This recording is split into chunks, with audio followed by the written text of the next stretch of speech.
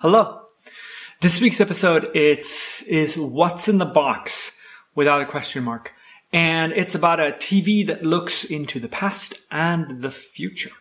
So, of course, you have a lot in this episode that comes down to showing a TV screen. And whenever you have that, it's just the TV screen. And you have it projected onto that screen. Well, you add it in post. Because as we've talked about before, it's really difficult to film a TV screen and make it look good because of the difference in shutter speed and refresh frequency, but that's a bit technical. Sterling Holloway, who plays the repairman, he did a few voice parts for Disney back in the classic era, including Kaa, the snake in the Jungle Book, Kipling's Jungle Book. So they mentioned this delusions attributed to our over-mechanized culture. That's a lovely phrase, and I wonder what whoever wrote that paper would have made of our time, right? I mean, wow, things have not gone exactly back to their natural roots in the last 57 years. She just has a suitcase sitting by her bed. Like, do they travel a lot? I don't think that's a thing that this couple do together. But she has a suitcase. She just picks it up, starts shoving stuff in. I mean, I know my suitcases are all packed away in storage somewhere because I don't use them quite as much as I use, other things around my house.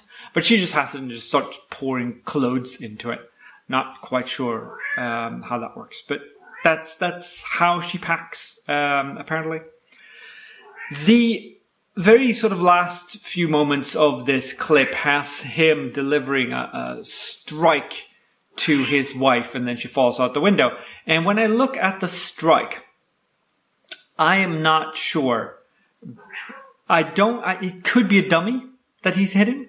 I'm not sure. There's no head wobble, so I'm not quite sure. But it could also be that they just tilt one because who or whatever he's hitting doesn't move back. It just falls off screen like that, and it's easier to see when it's slowed down like that. But it's weird.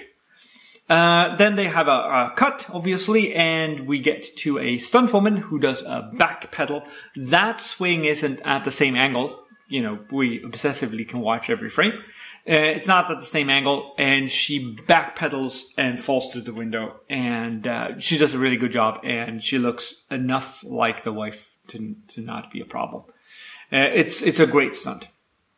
The whole idea of knowing the future and then being tossed out the window reminds me of an earlier episode, of course. And much like that episode, hi Kat, these characters are not very likable. There's no clear protagonist here. They're all in the wrong. And the episode had a very mixed response due to that, because of the fact that there's no clear sort of winner here at all. It's odd. Next week, masks. Bye.